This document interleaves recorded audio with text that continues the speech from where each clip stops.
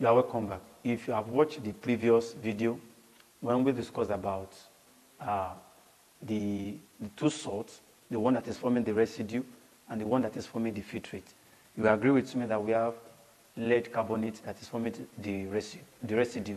Lead carbonate is the one forming the residue. So the question can proceed further by saying residue plus, because we need to dissolve the residue as well, residue plus HNO3. So remember, there are 3 different acids that you can use, but it's only HNO3 that will form a visible reaction. You know, you can use HCl or H2SO4. HCl will not be visible with this kind of reaction because of the interference of chloride ion.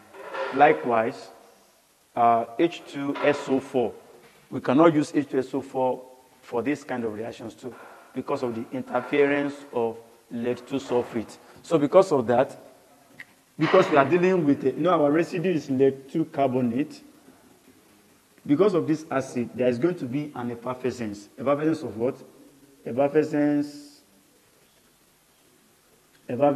of a colorless and then odorless gas. Please note that. Make sure you put the word gas there.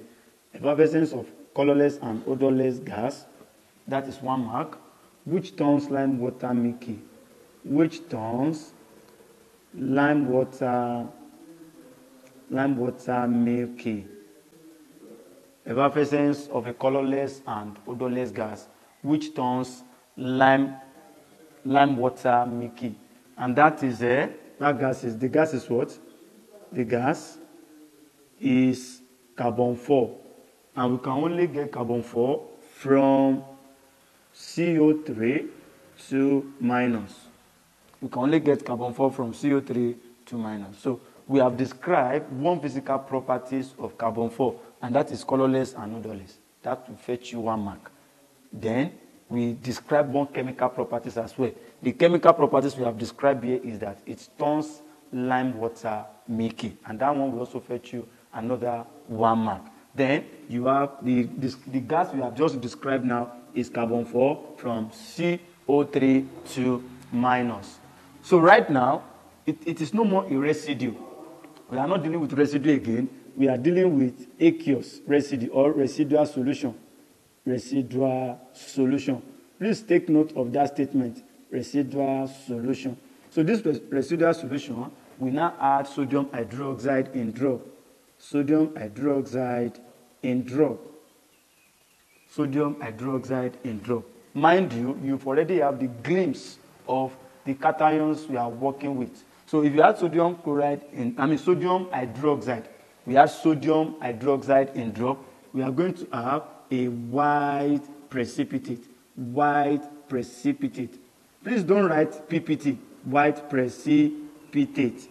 PPT can mean property, white precipitate. And because of this white precipitate, there are 2 ions, there are 2 cations that give ordinary white precipitate, provided that you are not eating. So we have white precipitate like calcium Ca2+, or Pb2+ is present. These are the 2 cations that give ordinary white precipitate. Other cations that also give a precipitate, it is gelatinous. Those ones are amphoteric.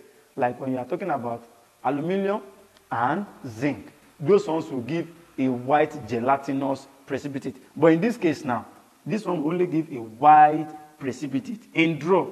Now in essence, this is the theoretical aspect of this practical. We are going to do the real practical in the next class. Okay? In essence, precipitate does what? Dissolve. Precipitate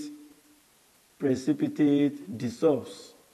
Another word you can use here, instead of saying precipitate dissolves, is that you can say precipitate soluble or precipitate disappear. Do you get it now? But right now, let's make use of precipitate dissolve. Immediately the precipitate dissolve, automatically we are going to say Pb2+ is present. If the precipitate insoluble or the precipitate remains, it means that we are equally testing for the presence of a Ca2+, which is calcium ion. Now, the question asks us to divide the residue into portions. Let's say we have treated the first portion, and then we are now treating the second portion now. The second portion, the residual solution, second portion, we add aqueous ammonia. Aqueous ammonia in drop. Aqueous ammonia in drop. Definitely we are going to observe a white precipitate as well. If the reagents are good, or if the reagents are in good condition, these are the results you should have. If you observe another result contrary to what you are seeing on the board, it means that the reagent is weak or the percentage impurity of that reagent is very high. So that can interfere with your result, or you are using a bad water in mixing your reagent. So that can also interfere in the result you are going to have. So right now, if we add aqueous ammonia, we should have white precipitate. And note the word white precipitate. So because I'm putting the word white precipitate, definitely we are going to, our inference should be Ca2+. See the way I'm writing my own Ca2+, you should follow the same thing. Or Pb2+ is present. That is in drop.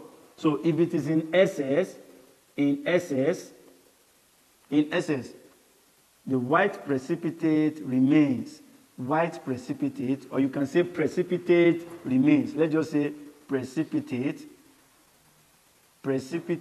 remains, or precipitate insoluble. Precipitate remains or precipitate insoluble. Definitely, it is still Pb2+ is present, because the only one that can give us precipitate, ordinary precipitate.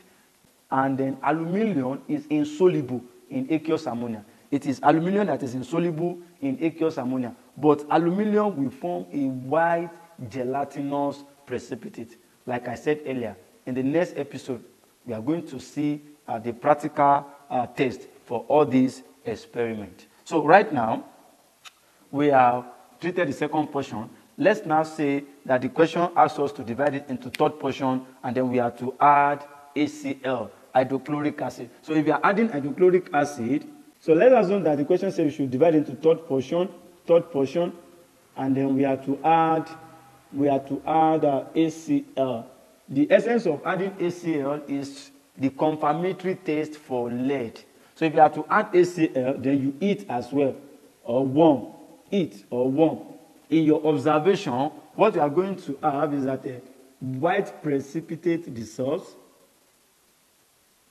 White precipitate dissolves on eating. White precipitate dissolves on eating and reappear on cooling. Automatically, what you have just done there is that Pb2+ is confirmed. Is confirmed because it is only Pb that can exhibit such a distinctive characteristics. The reason for adding HCl in the first place is just to form lead-2 chloride. What you are going to, the resultant effect of HCl is to form lead-2 chloride. And lead-2 chloride is soluble on eating and then insoluble when cool. And that is why we have white precipitate dissolves on eating, and the white precipitate reappear on cooling. It reappears on cooling. Automatically, Pb2+ is confirmed. So from this test now, we've been able to identify lead-2 ion and CO3 ion, because that's the first one we confirmed from the beginning of the reaction. In the next episode, we are going to consider how to test for the anions, which is NO3-. Thank you.